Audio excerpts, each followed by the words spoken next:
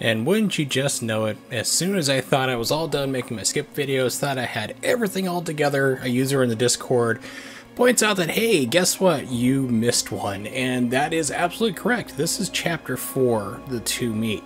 And what we're going to do is skip over the first, basically it's a piece for a weapon you get. Don't get it during the run, and it involves running across and skipping this bridge, because if you do this wrong, you're going to get trapped into a fight. There's two ways to do it. I'm going to demonstrate.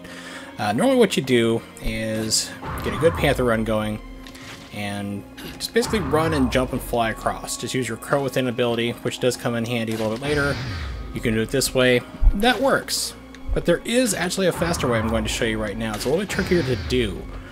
But basically you don't use your crow within at all. You just use your straight off panther run, and you're going to jump very close to the bridge and try to get over across. If you do it right, hop up over here and you can just keep going. And you have skipped the arena fight. Now to prove that I haven't just done that before, there we go, it's been triggered.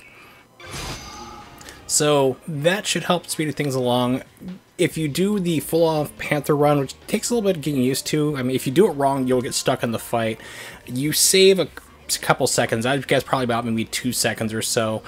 So once again, if there are any other skips come up that need to be that I've forgotten, let me know in the comments or on the Discord. I'll be happy to do a quick video of it, or if anything's found, let us know too. So thanks again for watching, and hope this helps you out on your runs.